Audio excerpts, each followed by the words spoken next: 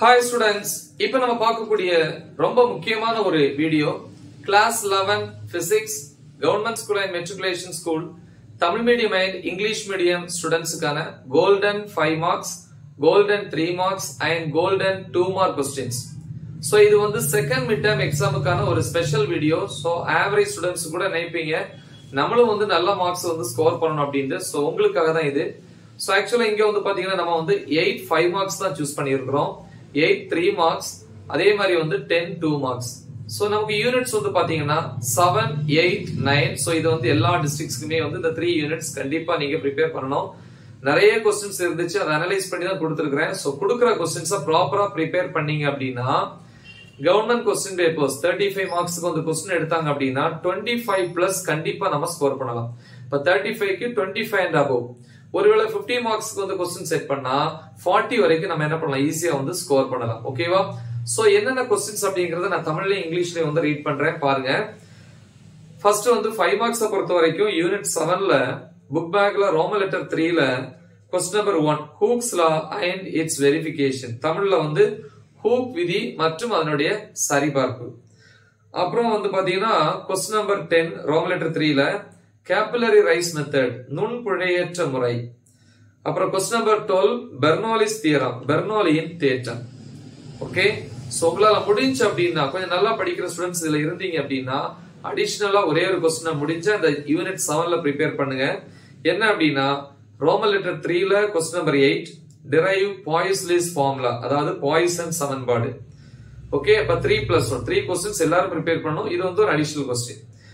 அப்புறம் வந்து பாத்தீங்கன்னா யூனிட் 8 பொறுத்த வரைக்கும் Roman letter 3ல question number 7 explain Newton's law of cooling. தமிழ்ல வந்து நியூட்டன் குளிர்வு விதியை விளக்குக. Question number 12 derive Mayer's relation for an ideal gas அதாவது நல்லியல்பு வாயுக்கான மேயர் தொடர்பு. அப்புறம் question number 21 explain Carnot heat engine. தமிழ்ல வந்து கார்னோ வெப்ப இயந்திரம். இப்படி 3 क्वेश्चन. நான் இந்த யூனிட்ல நிறைய क्वेश्चंस இருக்கு. அப்ப கொஞ்சம் படிக்கிற ஸ்டூடண்ட்ஸ் எனக்கு இன்னும் வந்து 30 வரைக்கும் 35 க்கு வேணும் அப்படிங்கறவங்க அடிஷனலா அதே யூனிட்ல வந்து ரோமன் லெட்டர் 3ல क्वेश्चन நம்பர் 16 என்னது work done in an adiabatic process அதாவது வெப்ப பரிமாற்றம் இல்லா நிகழ்வில் செய்யப்பட்ட வேலைக்கான சமன்பாடு. அப்படி 3+1 3 क्वेश्चंस கண்டிப்பா ப்ரிப்பேர் பண்ணனும். ஒன்னு வந்து additional. Okay, full marks score பண்ணனும் அப்படினா. அப்புறம் வந்து யூனிட் 9 போறோம். அதுல ரெண்டே क्वेश्चन தான். ரோமன் லெட்டர் 3ல வந்து question number 1 postulates of kinetic theory of gases வாயுக்களின் இயக்கவியல் கொள்கை அதனுடைய எடுகோள்கள். Question number 7 derive the expression for mean free path of the gas வாயுக்களின் சராசரி மோதலிடை தூரத்திற்கான சமன்பாடு அல்லது கோவையை கொணர்வி. இது ரெண்டு क्वेश्चन. அப்ப வந்து 3 யூனிட்ஸ்ல வந்து 8 क्वेश्चंस கம்பல்சரி எல்லாரும் ப்ரிப்பேர் பண்ணனும். 25 பிளஸ் எனக்கு பத்தாது 35 க்கு 30 வரைக்கும் வேணும் அப்படிங்கறவங்க அந்த ரெண்டு அடிஷனல் क्वेश्चंस ப்ரிப்பேர் பண்ணுங்க. ஓகே, இப்ப 3 மார்க்ஸ் வரும். 3 மார்க்ஸ் பொறுத்த வரைக்கும் யூனிட் 7ல ரோமன் லெட்டர் 2ல வந்து क्वेश्चंस வந்து பாத்தீங்கன்னா 25 what are the factors affecting the surface tension of a liquid அதாவது நீர்மத்தினுடைய பரப்பு இழுவிசையை பாதிக்கும் காரணிகள். சரி, அதுல ஒரு क्वेश्चन.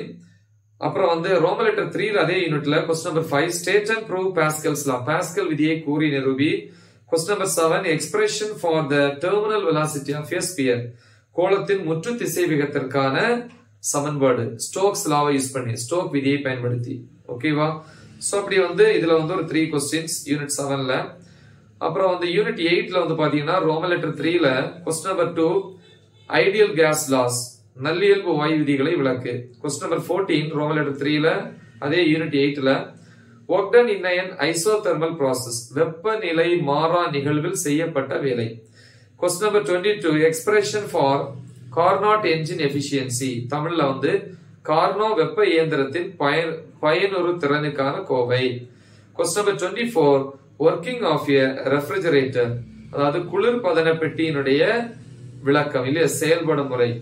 அப்புறம் யூனிட் 9ல ஒரே ஒரு question Roman letter 3ல third question kinetic interpretation of temperature தமிழ்ல இயக்கவியல் கொள்கையின் அடிப்படையில் வெப்பநிலை. சோ அப்படி வந்து பாத்தீங்கன்னா இதுல 8 क्वेश्चंस வந்து கொடுத்திருக்கேன். ஓகே, இல்ல சார் எனக்கு ஒரு 2 क्वेश्चन அடிஷனலா தாங்க 30 பிளஸ் நான் வாங்கணும் அப்படிங்கறவங்களுக்கு யூனிட் 7ல வந்து question number 14 Roman letter 2ல distinguish between streamlined and turbulent flow வரிச்சீர் ஓட்டம் மற்றும் சுழற்சி ஓட்டத்திற்கான வேறுபாடு. அப்புறம் யூனிட் 7ல வந்து ரோமன் லெட்டர் 3ல வந்து 11th question obtain an equation of continuity for a flow of liquid. தமிழ்ல வந்து தொடர் மாறிலி சமன்பாடு. சோ நெக்ஸ்ட் நம்ம வந்து 2 மார்க்ஸ்ல வருவோம். 2 மார்க்ஸ்ல வந்து 10 கொஸ்டின்ஸ். யூனிட் 7 பொறுத்த வரைக்கும் Roman letter 2ல question number 3 define Poisson's ratio, poison விகிதம் வரையறு. Question number 5 which one of these is more elastic, steel or rubber, why? தமிழ்ல எஃகு அல்லது ரப்பர் இவற்றில் எது அதிக மீட்சி பண்பு உடையது? Question number 15 what is Reynolds number, Reynold எண் என்றால் என்ன? Question number 20 two streamlines cannot cross each other, why? தமிழ்ல இரு வரிச்சீர் ஓட்டங்கள் ஒரே இடத்தில் குறுக்கிட இயலாது, ஏன்? ஓகே, சோ இதுல ஒரே ஒரு அடிஷனல் கொஸ்டின் முடிஞ்சா ப்ரிப்பேர் பண்ணுங்க. கொஸ்டின் நம்பர் 24 அதே யூனிட் 7ல தான் distinguish between cohesive and adhesive force, ஓரின மற்றும் வேறின கவர்ச்சி விசையை வேறுபடுத்துக.